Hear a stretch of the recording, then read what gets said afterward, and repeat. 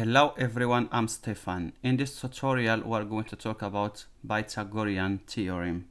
What is a Pythagorean Theorem? Let's say that we have a triangle, something like this. What is a triangle? Is an angle that has 90 degrees in one side. Doesn't matter what side or what the dimensions that the triangle has, bigger or small, since has a right triangle has a 90 degrees is a right triangle, and if it's a right triangle is always this theorem is true. That said, for example, in this case we have C here, it's called hypotenuse. So say the theory says hypotenuse square is equal to the legs squared. This they call it the hypotenuse, and this they call it legs in this case. When we are talking about trigonometry, we say this here the hypotenuse, and we say this the adjacent if we are talking about this angle, and this we call it the opposite when we are talking about the trigonometry. In this case we call it just legs because could be anyone. So this is the theorem of Pythagorean, and we have two famous triangles. If we have here 4 and we have here 3, we have to have 5 here. Why? If let's calculate it, we have we say c squared is equal to a square plus b squared is equal to 4 squared plus 3 squared is equal to 16 plus 9 is 25. Therefore C is equal square root of 25 give us 5. And we have another angle, another triangle is famous when we have here 12 and we have here 5, we had to have 13 here. This comes from, let's see, C is equal to a square plus b square squared here is equal to 12 squared plus 5 squared is equal to 144 plus 25 is equal to 169. Therefore C is equal square root of 169 is equal to 13. If you have a triangle has those dimensions, you know is a right triangle and has an angle of 90 degrees. So let's do some examples and some kind of triangles as well, trigonometric as well. So we're going to do this example. Let's say we have here 5 and we have here 3. We were going to find the hypotenuse. So what the hypotenuse will be? Let's just call it C. It will be C squared is equal a squared plus b squared, and it's going to give us 25 plus 9 is it will be 34. Therefore C will be square root of 34. Now let's do assume that we are looking for this one here, the same thing we are doing. Let's look now for this one. For example, we just take this 5 and move it the other side. Let's say we have 3 and we have 5 here. This we have 6. So we know that C squared is equal to a square plus b square. Therefore a squared is equal to c square minus b square, and is equal to 36. 6 squared is 36 minus 9 equal to 27. Therefore C is equal square root of 27 is equal to 3 square root of 3. So here it will be 3 square root of 3. That's the answer is going to be. You can just play around with the algebra since you put this theorem correctly. So other things is just an algebra.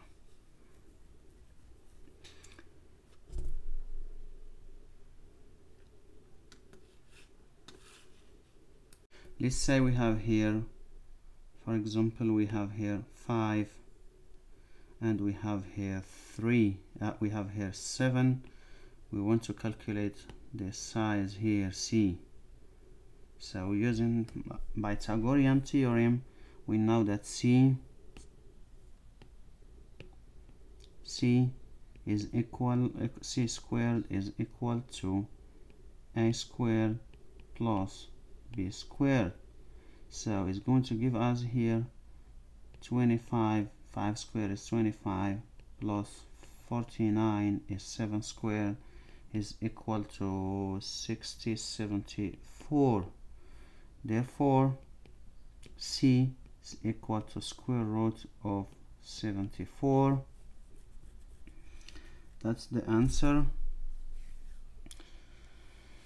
And let's do another example. Let's do some other identities. If we take this angle here, this angle here, alpha, we can say alpha is equal 30 degrees, for example. Now that when we have a right triangle, sine alpha is equal the opposite over hypotenuse. This is the opposite and this is the hypotenuse. Therefore is equal to B over C, and the cosine alpha is equal to adjacent over hypotenuse. This is the adjacent here and this is the hypotenuse. And we have tangent alpha is equal to opposite over adjacent, is equal to this one here over this one here. The three identities, let's try to use it with this one here and see what we can get. Let's see, we have this angle 30 and we have, for example, any one of these, we can calculate them all. Let's say we have this equal 6. Okay, so we know that sine, let's also use, in this case we use cosine because it has a up as the adjacent. Just take this off. We said that we have the sine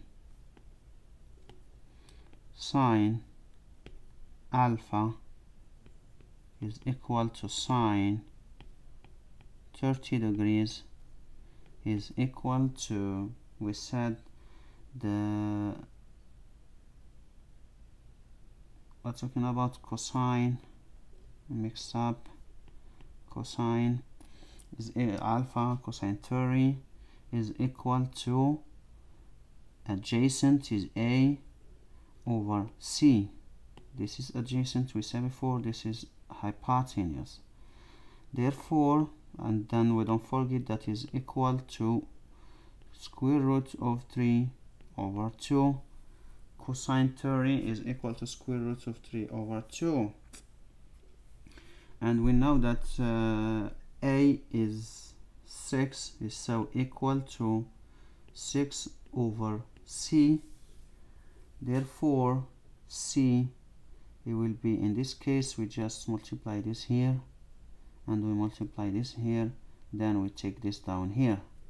So let's do that. What we are going to get, just 12 over square root of 3. If you multiply both sides in square root of 3, we will have 12 square root of 3 over 3, and we will have 4 square root of 3. So to simplify the radicals, usually how we see in the last class, if you're going to go back and see, we don't like to leave the radicals in the denominator, so we can simplify it like that. And now we already know that this one here is 4 square root of 4 square root of 3, 4 square root of 3. I'll have to write it again. Say 4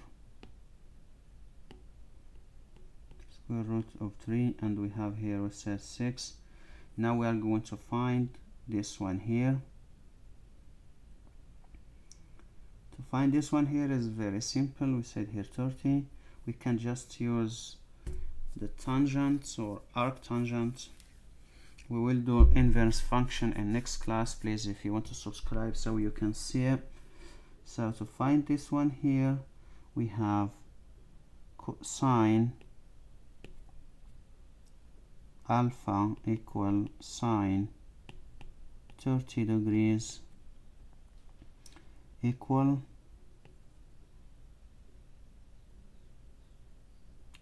to b over c equal to square root of 4 square root of 3, 4 square root of 3 equal 1 over 2. Sine 30 is equal to 1 over 2.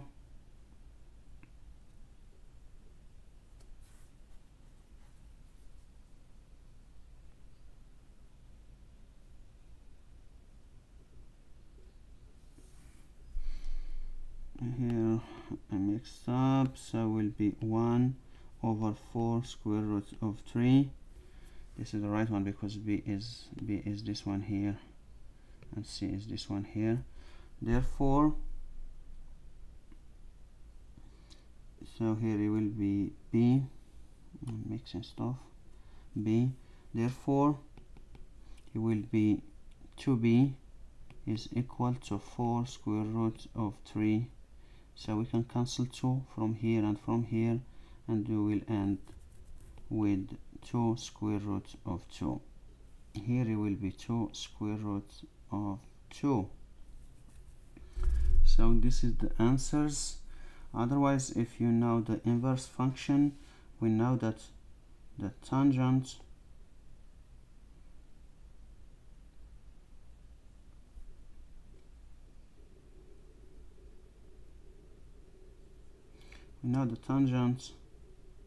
alpha is equal to b over c.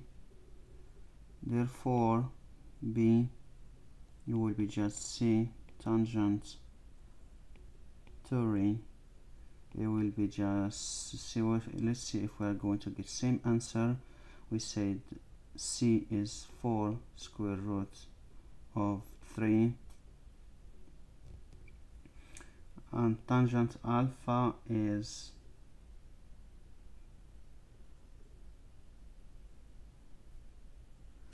tangent 30. So we have that one 4. Here it will be times tangent 30. Remember it.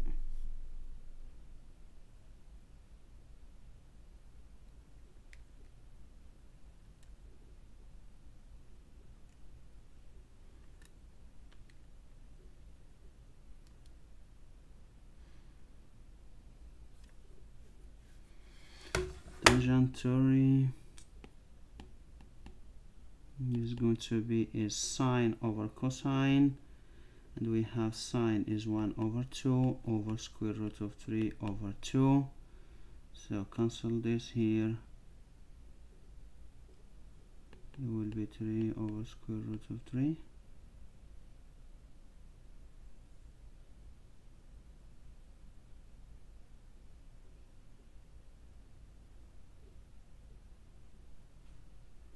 Will be square root of 3 over 3.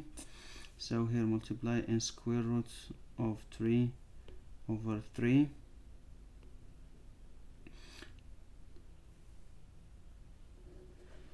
So what we're going to get for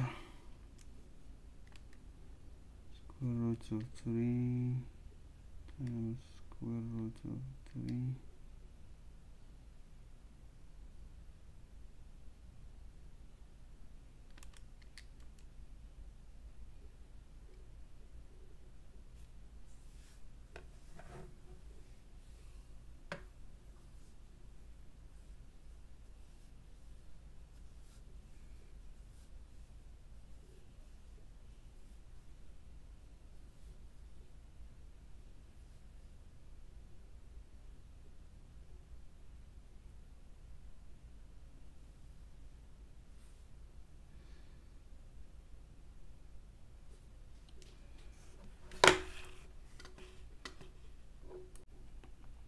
Let's see, this time we can use the tangent and see if we can find here the same answer.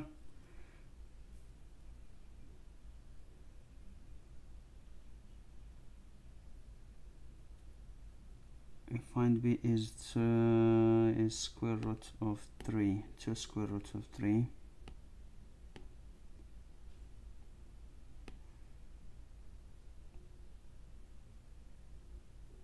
Square root of 3.